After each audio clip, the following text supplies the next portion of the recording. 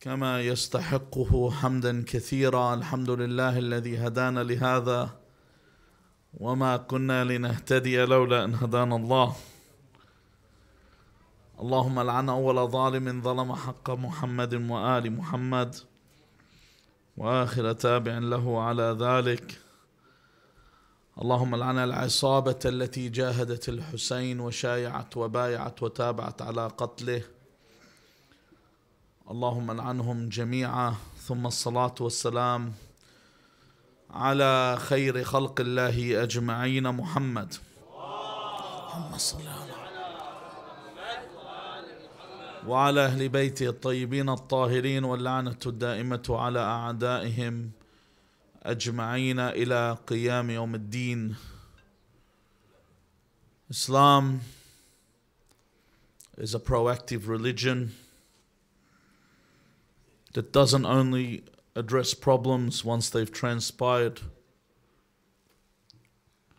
and once they've come to pass.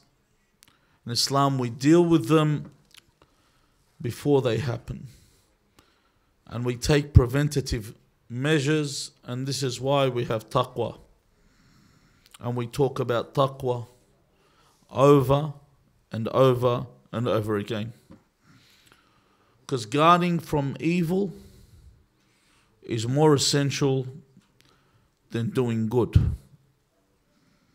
And this is why we attend these congregations.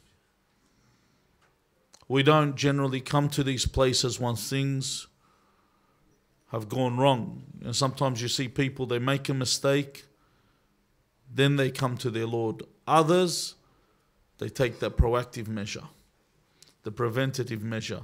They turn up to the masajid, they turn up to the Husayniyat, they turn up to the Islamic establishments before the problem takes over. And they don't turn up to hear something new. They don't turn up to hear someone get up and say, for example, in order for God to forgive you, mix some turmeric in milk and gargle it and then spit it out on the pavement or something like that. They don't come to hear something like this. They come to hear the same thing over and over and over again. In fact, this is what it's all about. Allah Azza wa Jal said to His Prophet sallallahu alayhi wa alihi wa sallam, فَذَكِّرْ إِنَّمَا أَنْتَ مُذَكِّرْ. Remind. Who? Remind the people. For you are only a reminder. You are there to remind them. You are there to bring this about. The problem is, in the world today, there are not many reminders. The only reminders you receive in this world are remind you about life, living life to the fullest, taking advantage of your day. You know when you, for example, you hear people with the saying, seize the day, to make the most of the day for this world. You know, when someone dies, they say this person enjoyed living life. It's all about life. Everything's about life. And what's important is always hidden from you. The prophets were here to remind us. Remind us because we already knew. They reminded us because the reminder benefited us. فَذَكِّرْ إِن نَفَعَتِ الذِّكْرَ. That when you remind, the reminder is beneficial. The first thing in attaining a good and happy life is to be in constant reminder. Not to be someone that forgets. And this is one of the biggest problems with alcohol, for example. People drink. Why? They drink away their sorrows. They drink away their woes. They don't want to have a contact with reality. Have you ever noticed when someone becomes an alcoholic and when someone drinks regularly, they don't want to know about it? When they finish work, what do they call? Generally, Hasant, beer o'clock. That's what they call it. The hour you finish work is called beer o'clock. That's the moment See, someone's switched on. Someone works with a fair few bogans. That when you finish work, it's called beer o'clock. This is when you finish. They're off. You know, they even calculate this. You know, it's at what time do you finish work? You know, be talking to you, what time do you finish work, Mehdi? And you turn around and you say, 7 o'clock. He goes, I'll be in my third long neck by then. This is what they'll tell you, because their whole study, their whole understanding is associated with alcohol, because alcohol erases reality. It removes reality, and it makes them have a life, and they wake up the next day, they feel terrible.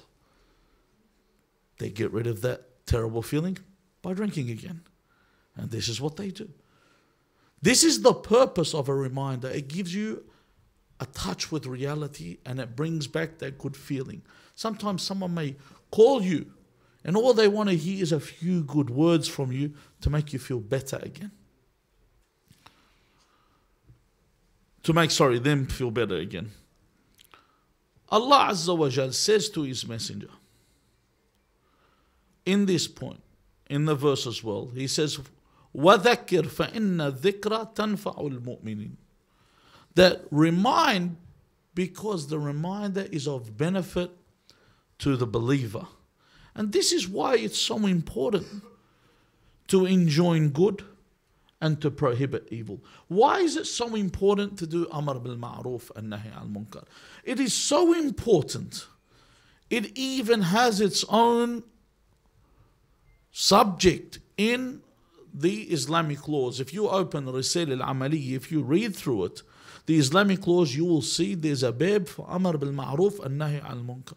And the rules for it. In fact, at the beginning of it, if you look at, for example, the Risale of Sayyid Ali Sistani, if you look in the actual Risale at the beginning of Bab al-Amr bil-Ma'ruf and Nahi al-Munkar, it begins by saying what? The Amir al-Mu'mineen, a narration, and Amir al-Mu'mineen, salawatullahi wa salamu alayh, he says, Kana Rasulullah, that Rasulullah used to command us to meet the people of sin, biwujuhim mikfahirra, that when we meet them, to not give them a happy face, give them that stance or that look of, dryness, Make them feel that what you're doing is wrong. Don't sit there with, someone sitting there talking to you and they're doing something haram and you're so normal with it. You laugh in their face as if this is absolutely normal. When they're doing something that is scorned in the community, something that is forbidden by Allah, let them know about this. Don't let them feel this is okay. Don't let them feel that this is normal. Approach them in this manner, because this is what alerts people.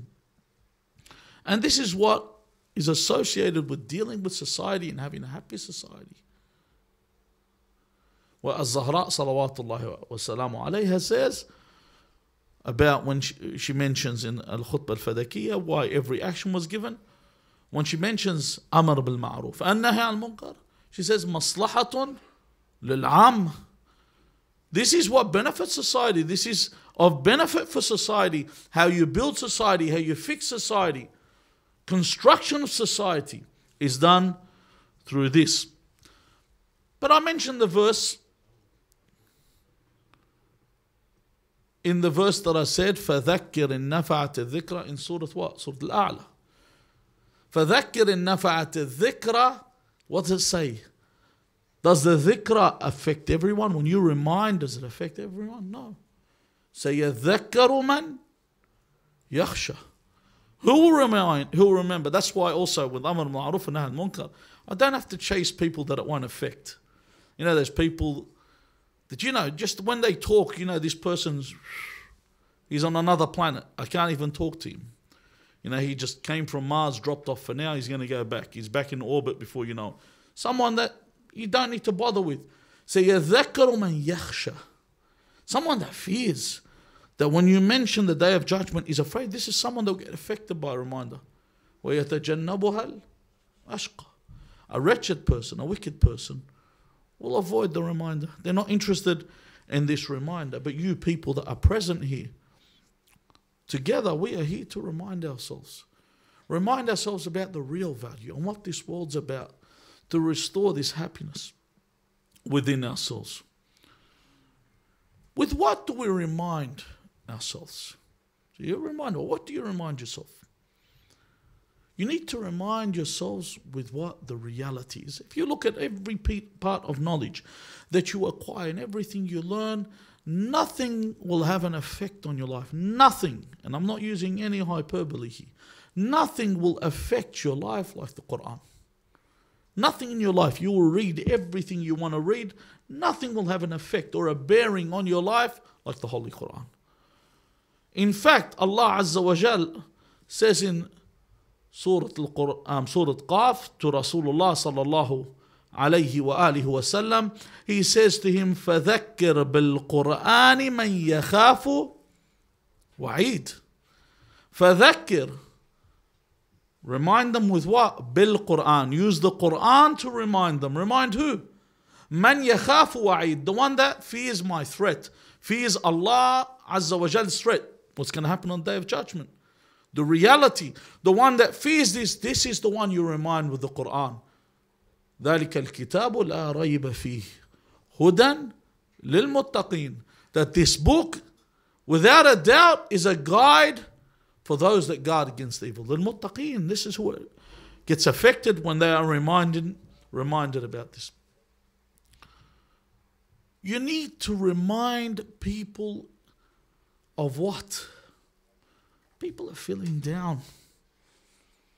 What makes you feel down? You know, you're not in a world where nothing affects you.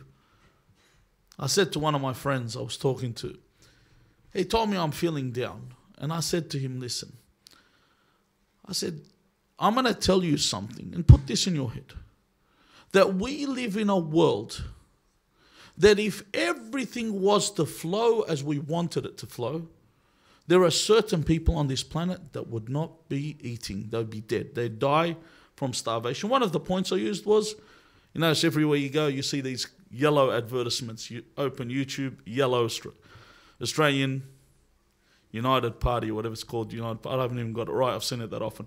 But you look at someone like Clive Palmer, who is a senator and a billionaire, but probably is as coherent and intellectual as an inanimate object. Honestly, the fact that this guy is a senator, and the fact that this guy is a billionaire is a sign of God. That Allah Azza wa Jal allows these things to take place in order to show us that you're not in control of this world. I am in control of this world. I give mulk to whoever I want. I give sovereignty to whoever I want. I take sovereignty from whoever I want. I give might to whoever I want. I take might from whoever I want. This is the world and the way it is. I need to understand this. I need this perspective. And from the very beginning, Allah warns us. When Allah Azza wa Jal created Adam alayhi salam, He gave him a stern warning. He said, this is your enemy. You have an apparent enemy.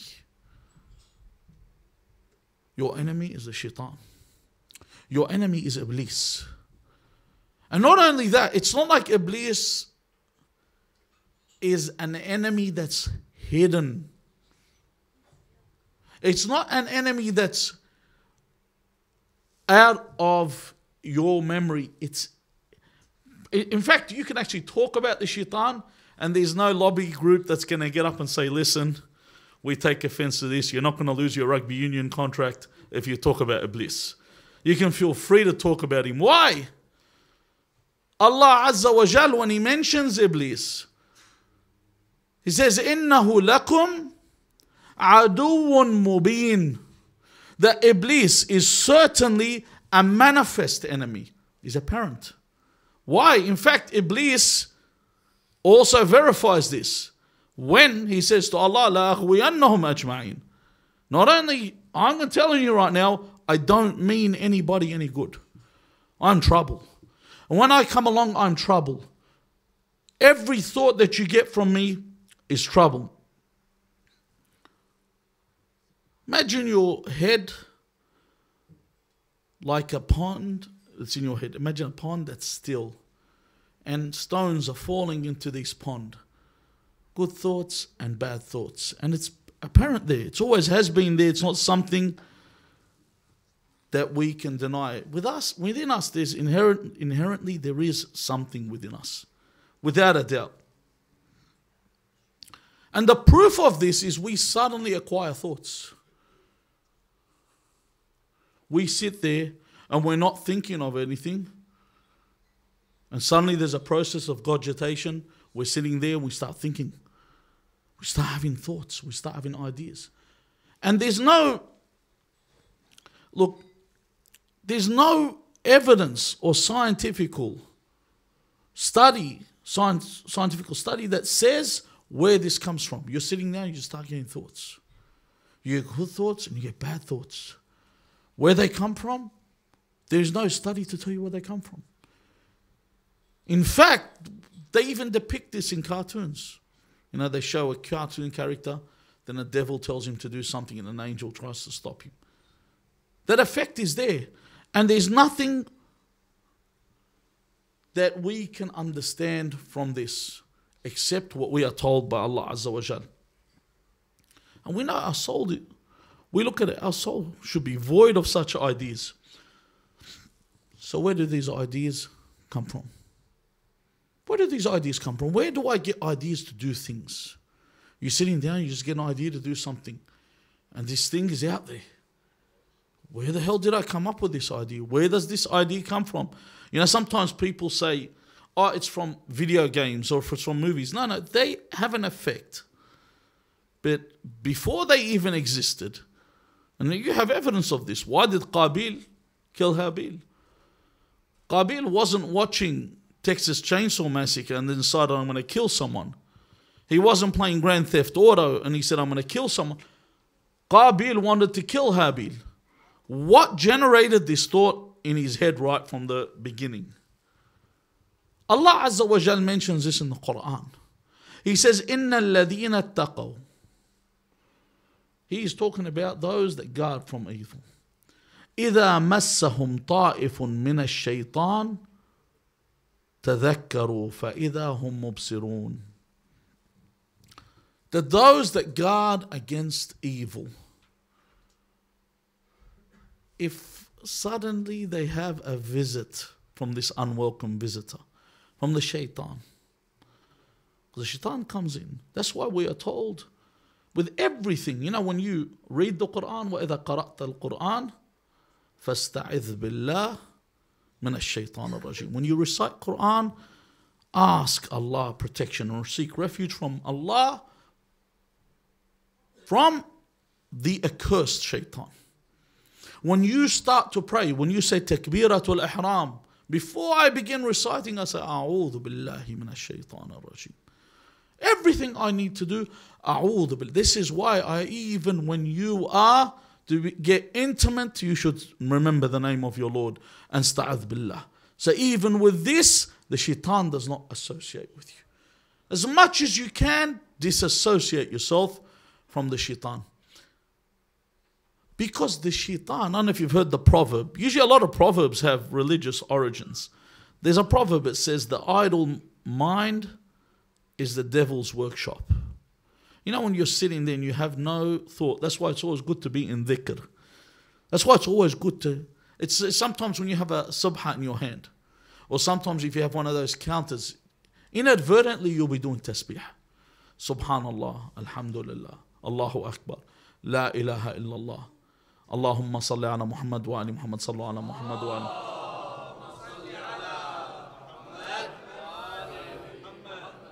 So I'm always in remembrance, but if I'm at this point where I have a visit from the shaitan speaks for me, to me. If I'm someone that guards from evil, and the shaitan, I remember, I turn back, I reflect as to what this life is and what I'm supposed to do. And then Allah Azza wa Jal says, فَإِذَا هُمْ مُبْصِرُونَ. Then they see. They know what's going on. Whereas other people won't. They say, you know, this is a good idea. Let's go steal a car. Or let's go do something of the like. It all comes up with an idea because there is no reminder there to prevent them. And this prevention is being mindful. I need to be mindful of Allah Azza wa Jal. At all times, I need to listen to some sermon. I need to be around people that remind me of Allah. You know, when you're sitting with a group of people, anytime you're sitting down, you know, if they say if you lie down with dogs, you get up with fleas. Don't think that you're going to hang out with bad people and it's not going to affect you. When you sit with someone and you look at, next time you're sitting with a friend of yours, look at their face. If he reminds you of the day of judgment, then associate with this person. But you know that friend that you sit with and you feel like I could sit naked while I'm sitting with this person? Honestly, you got one of those people that you go, I could do anything in front of this person. You know, and I could not outrank him in shamelessness. This guy's on a whole new level. These are people you don't want to associate with. Because this person's never going to point any of your errors out. He's going to say, here, hold my beer, and he's going to outdo you. You know, this is exactly what's going to happen. So these are people that you can't associate with. I need to associate with people that when I look at, they remind me of Allah.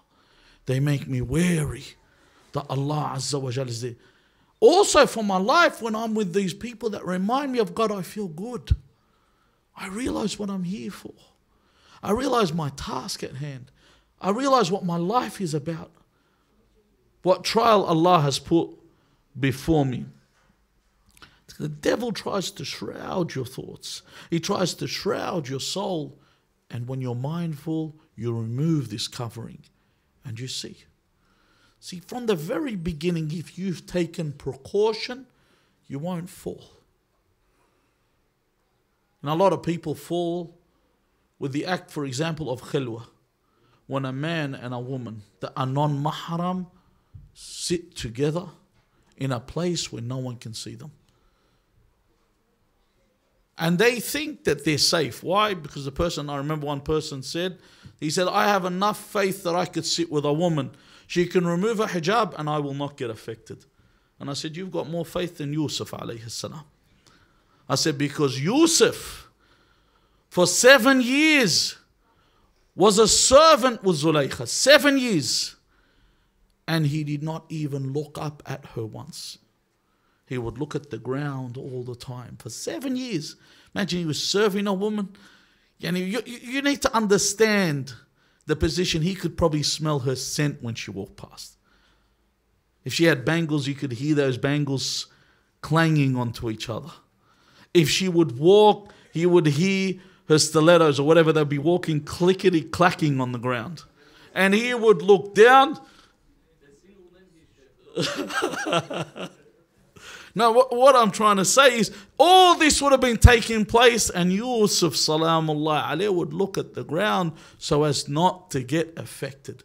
He'd put himself in this position, so then when she would say, hey talak, she would call him to her and she would attempt to make him turn away. He was already in a position. He had already taken a strategic position. He had put his defenses up. He was ready and he was mindful of Allah.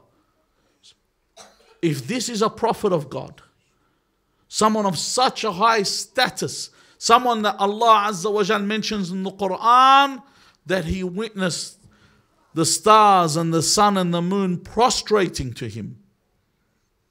This is his status, yet he was mindful before he fell in such a dilemma. Then you have people on the other hand, they'll open a shop, in the mall. Then they have the panorama of whoever's walking backwards and forwards. And I've seen this new phenomenon. I've seen it overseas. I don't know if it's started up here, where they actually put their aragil on the side of the road. This is one of the worst things you can do. And they look at the passers-by as they come and go. And they'll sit there all day and they're just watching people come and go.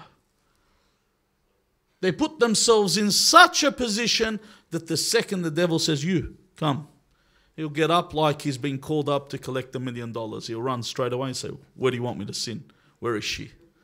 And then this is all that will happen. I feel like the Joker for a second. So anyway, so if we look at this idea of taking the preventative measure and being mindful, I will not fall in the sin at this point.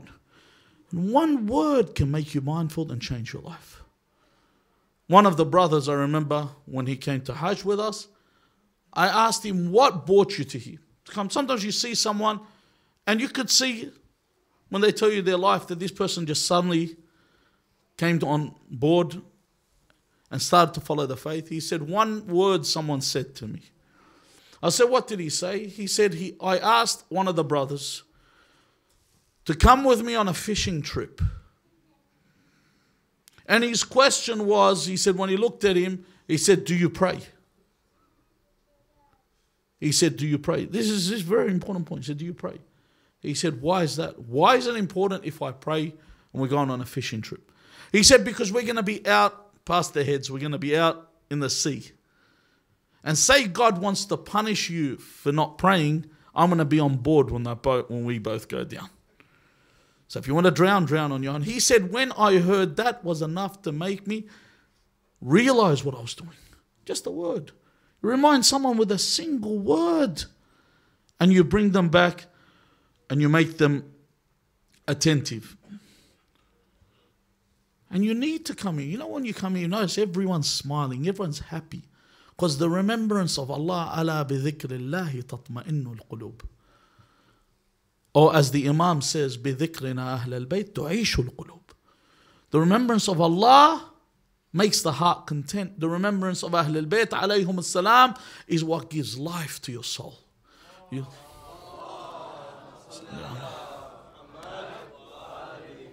This is what gives life. When you hear salawat, see how you feel? You feel,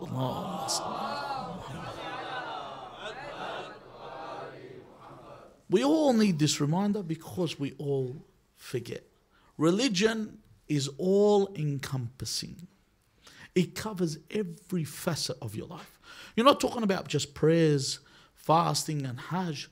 We're talking about everything, dealing with your family, dealing with your friends, dealing with your neighbors, trade and commerce. Everything is covered by Islam. It covers your entire life. Even when we gather to have remembrance of the stance of Abu Abdullah al-Hussein alayhi salam. This reminds us of everything. This gives you a reminder to what the stance was. That the Imam refused to give allegiance to someone, because if we were to mention it today, people wouldn't honestly. I've heard this, many speakers have said this. I've heard this by more than one speaker. That they tell you, if you were to come up to a person living today and say Imam Hussein would not give allegiance to Yazid because he said Yazid sharibul khamr. That Yazid consumes wine. He drinks alcohol. People will say, and what's the problem with that? Yazid kills innocent lives. And you might think to yourself, yes, the world leaders, they'll say, what's the problem with that? We do that all the time. We call it collateral damage. Keep going. This is what they do. So how would you be able to convince them? The stance of Imam Hussein alayhi salam is the best reminder. And that's why we reflect over this. And that's why if you realize every time something takes place, like recently the 15th night of Sha'ban, we do Ziyarat al-Hussein. On Layl al-Qadr, we do Ziyarat al-Hussein.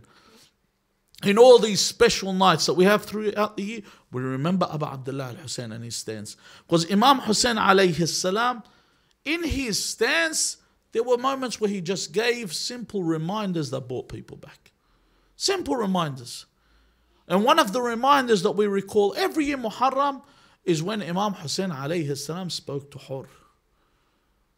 That when he spoke to Hur ibn Yazid al-Riyahi, Salamullah alayhi, this is one of the companions of the Imam that initially was against the Imam, stood in the way of the Imam, prevented the Imam from leaving. The Imam said a single word to him. He said, may your mother weep over you. If you say to someone, may your mother feel hardship because of you. May she be saddened and bereaved because of you. And then Hur said to the Imam, he said, you said this about my mother. I cannot say this about your mother because your mother is Fatima alayhi salam.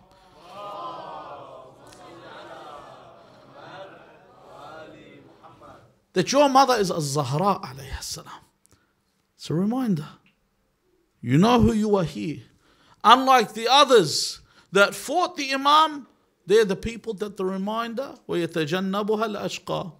They're the ones that said, we know that you are the Hussein, who is the son of Fatima, the daughter of Rasulullah, and we will fight you. We know this. It's not like we are absent-minded of this. We know this. And this is the difference when it comes to reminder. Our first step in our direction of attaining a good life is to have a constant reminder. We ask Allah Azza wa Jal to make our hearts in constant reminder of Him.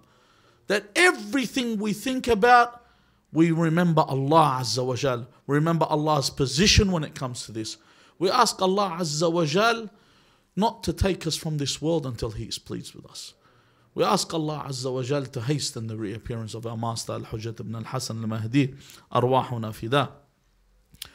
بسم الله الرحمن الرحيم. اللهم صل على محمد وآل محمد. أعوذ بجلال وجهك الكريم أن ينقضي عني شهر رمضان أو يطلع الفجر من ليلتي هذه ولك قبلي تبعة أو ذنب تعذبني عليه وإلى أرواح المؤمنين والمؤمنات وإلى أرواح موتانا وموتاكم ولشفاء المرضى بالأخص الحج أبو علي الحائري رحم الله من قرأ سورة المباركة الفاتحة مع الصلوات.